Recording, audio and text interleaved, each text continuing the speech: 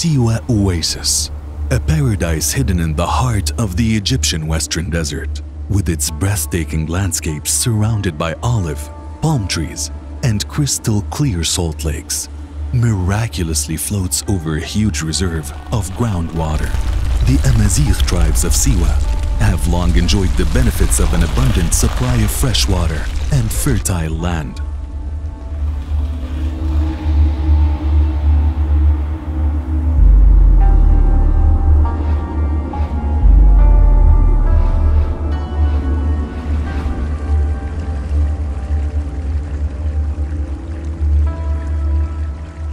However, in recent years, this has changed.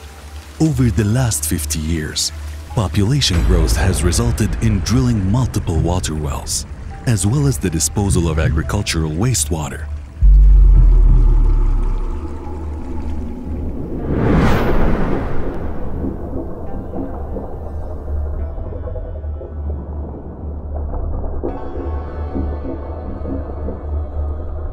Leading to the suffocation of trees and crops.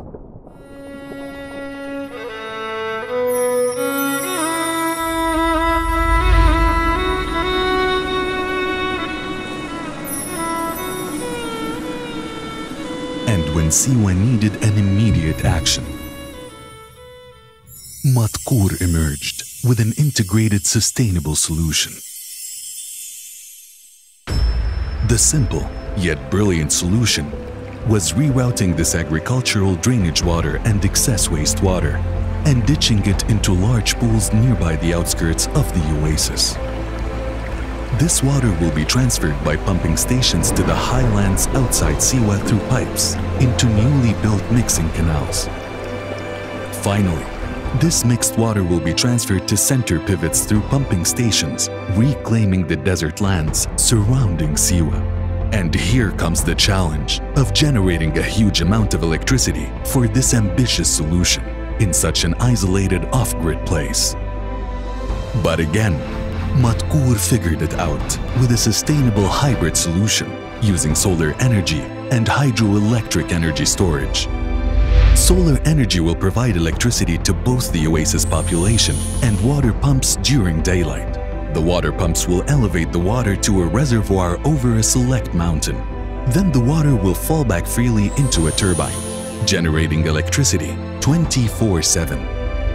Now, the problematic excess drainage water will not only be leaving the oasis solving soil suffocation, but will also be used in the reclamation of 50,000 acres of land around Siwa Oasis. Now the trees, palms, and crops can breathe and come back to life again. People of the oasis can no longer fear the extinction of their homeland. This is a net zero, life-saving integrated solution. Bravo! Bravo! Come join us in saving this paradise.